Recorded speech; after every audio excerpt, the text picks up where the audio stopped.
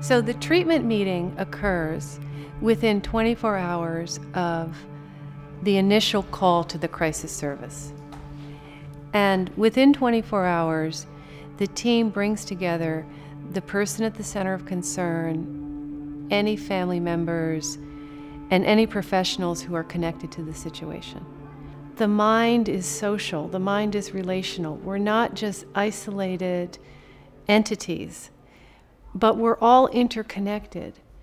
So the so-called mental illness, it's not something that that's inside a person.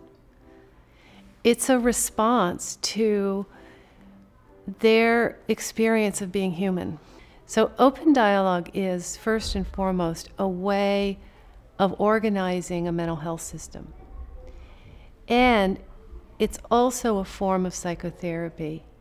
The first aim should be trying to make a connection, trying to establish communication, trying to help the person to be heard and understood.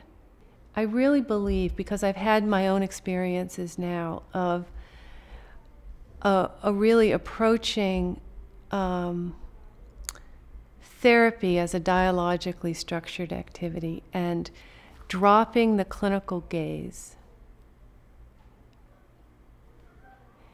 and just talking to people. And I think it creates a kind of openness of mind that people can sense. And I think it's very subtle, but it's this sense of withness rather than aboutness, of being with rather than doing to. And I think it's very subtle, but I think it's very powerful.